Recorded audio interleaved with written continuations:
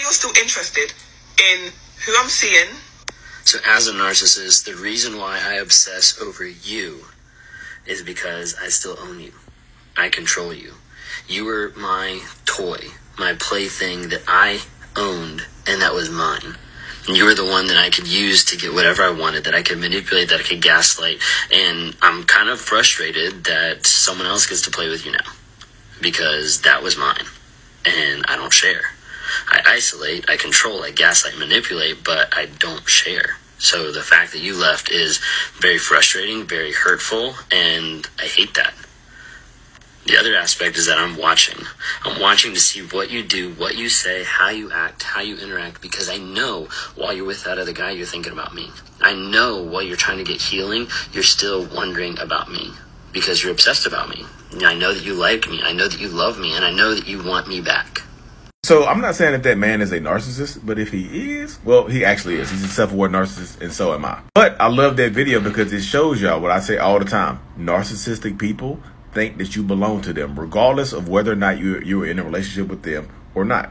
Just because the relationship ends does not mean that the ownership ends. Just because the relationship changes does not mean the relationship is over for a narcissistic person. The analogy I use to describe this is the Toy Story analogy, like Woody and Buzz. You know how Andy, let's just say Andy is the narcissist in this situation right here, y'all.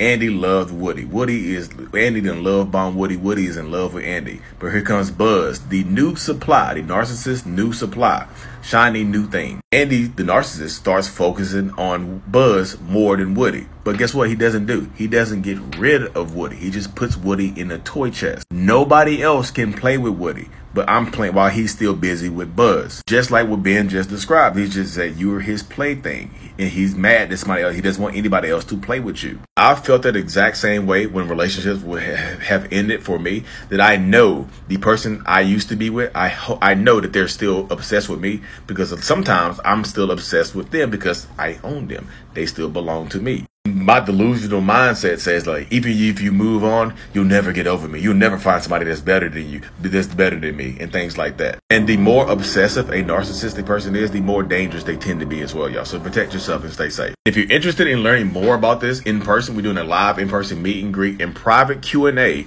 in Austin, Texas on October the 15th, y'all. I'll be there in person in Austin, Texas. Ben will be there. Stronger Than Before, Carrie McAvoy, PhD. A lot of other people will be there as well, y'all. To narcavengers.com and get registered up, y'all, 30 days from now. And we're also doing a private small Q&A, y'all. 26 spots left to register for that, y'all. Come out and meet us, or come out and meet other survivors and people like that. Find you a support system, y'all. Hope this